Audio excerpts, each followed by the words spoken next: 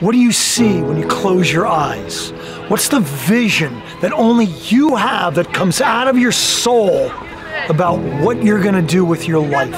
What you're gonna do today? Unless you can see it, you won't be able to believe it. It's gotta become a vision that goes right from your heart. And this vision story, I hope, is a story you'll never forget. It's a true story that happened up in upstate New York, and a little boy by the name of Henry Peterson, at the age of 12, already had found his passion. It was football. Henry would run home every day after school, and his dad would meet him in the backyard, and that dad of his, they would work together for a good 2-3 hours, but his dad would always paint pictures. Henry, you there? 3rd and 2, the biggest play of the game. The score is 7-0. He'd paint pictures. He'd create an image, and Henry would run for that first down. And then his dad would say, the game's tied with 5 minutes to go. Henry Peterson kicks the field goal. And they would do this day after day. Well, Henry Peterson got a little bit older, and of course, in every hero story, there has to be an obstacle. And of course, Henry Peterson is the smallest kid in his class, really not cut out for the game of football, but he loves the game, goes out for his high school team, and becomes a scout team player. But you know what?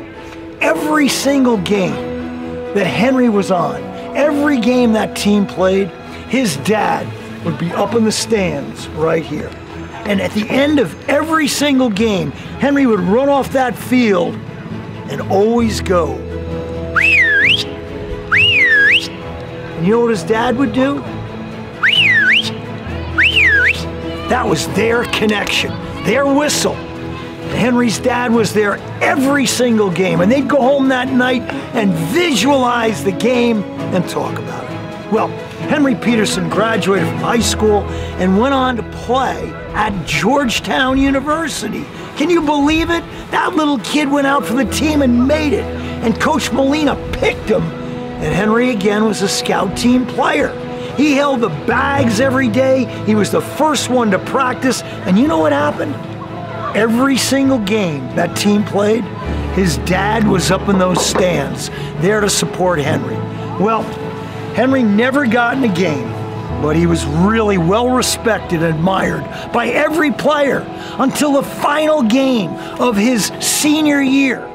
Georgetown is playing Fordham for the league championship, and it's a Thursday afternoon, and in the locker room is a phone call. Yes, ma'am. Yes, who is this? No, we cannot interrupt. Oh, ma'am, I'm so sorry, I will. Coach, you gotta send Henry in here. We got a problem. Henry ran off the field, came off the field, picked up the phone. Mom? And then Henry went to his knees, his head down. Henry's dad had died of a heart attack that morning. His mom told him to come home right now on the train. He was gonna have to bury his dad this weekend.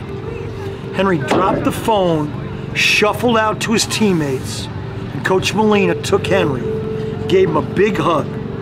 Henry's job was to do the hardest thing any boy could have to do. Well, before he left, Molina whispered in his ear something, and Henry went like this.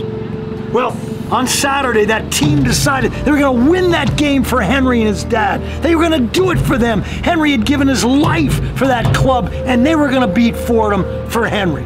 Well, you want to know what happened?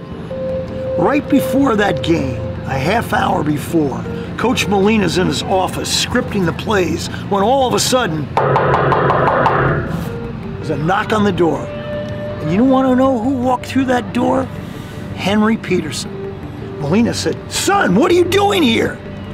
Henry looked at Coach and said, "Sir, remember when I left on Thursday, you told me you'd do anything for me?"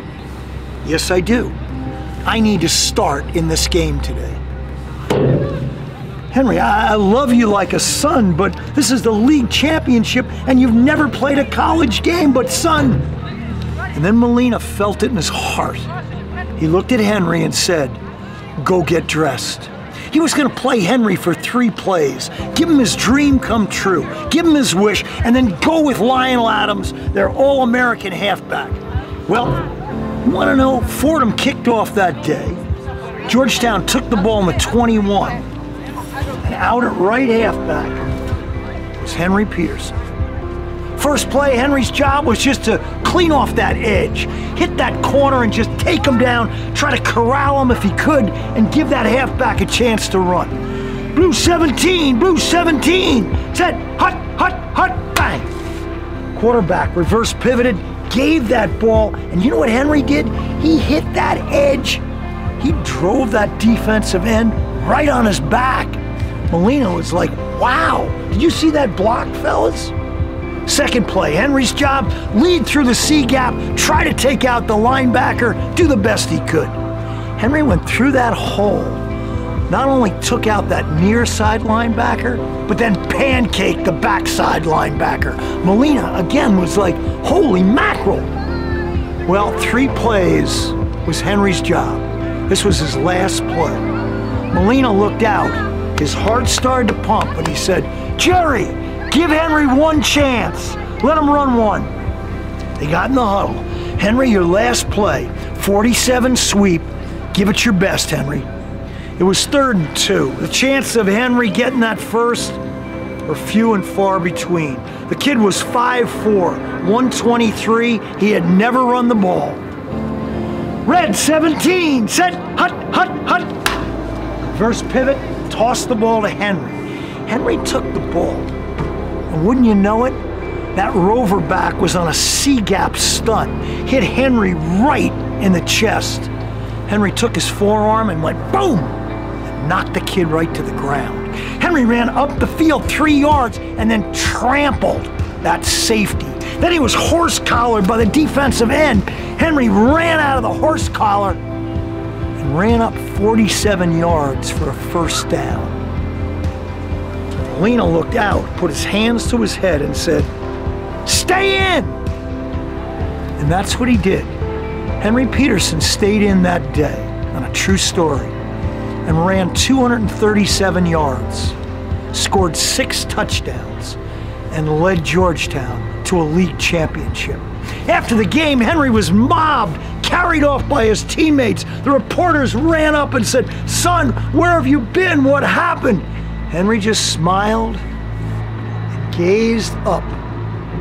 Well, all of a sudden, Henry's coach, Lou, pulled him into his locker room and said, son, I'm so sorry that I never played you. But what happened? I've never seen you run like this. I've never seen you. You were amazing. He said, Coach, it wasn't you, it was me. Coach, you know my dad was at every single game I ever played and practiced with me every day. He was my best friend, my best coach, and the man I loved the most. There's something you didn't know about my dad, Coach. He was blind, and he never saw me play. This is the first game he ever saw me, and I want to show him how much I love him. Well, visions are something special. Whatever you see up here and believe goes into your heart and can change your perspective today. See yourself at your best self. Believe in yourself and see that goal or vision you have for yourself today. And then smile when the adversity hits and don't let anything steal your vision. Have a great day today, so show up, be brave, be kind, smile, and don't let anything steal your peace. Have a great day.